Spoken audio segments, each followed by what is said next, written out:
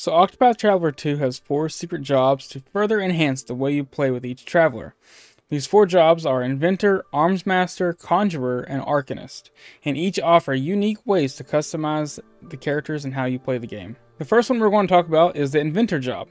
To unlock this, you'll need to find the Inventor's Guild located in the northeast part of Eastern New Delta High Road.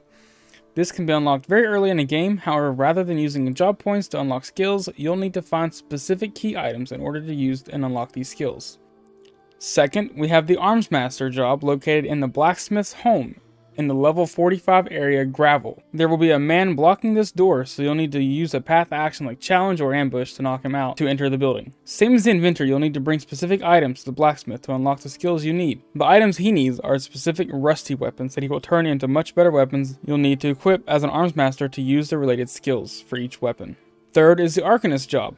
But you'll need access to the boat, which requires Partitio and $100,000. I'll link my guide to getting money easily in the description below. Once you have the necessary funds, head to the beasting village called Trapu Hapu. Go all the way to the right with Partitio in your party, and you'll get a side quest to buy a ship. Buy said ship, and then head to the easternmost island named the Lost Isle. To get here, there will be a boss fight, so be prepared for that. He can be pretty rough. Once that's done, head to the ladder and change the time to nighttime. There will be a blue twinkling path going to the left to meet the Arcanist, who will give you the license for the Arcanist job.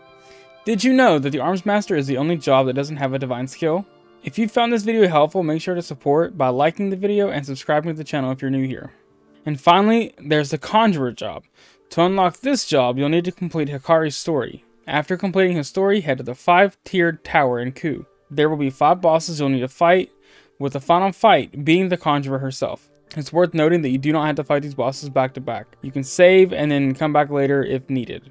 Once you take out all the bosses and the Conjurer, she will give you the license for the job and vanish. Since there's no guild for the job, there won't be a marker for it on a map, so just keep in mind that it's here in the tower located in Ku. So that's where every secret job is located in Octopath Traveler 2. What's your favorite job combination so far? Let me know down below, and check out this video detailing how you can get some really powerful weapons early in the game.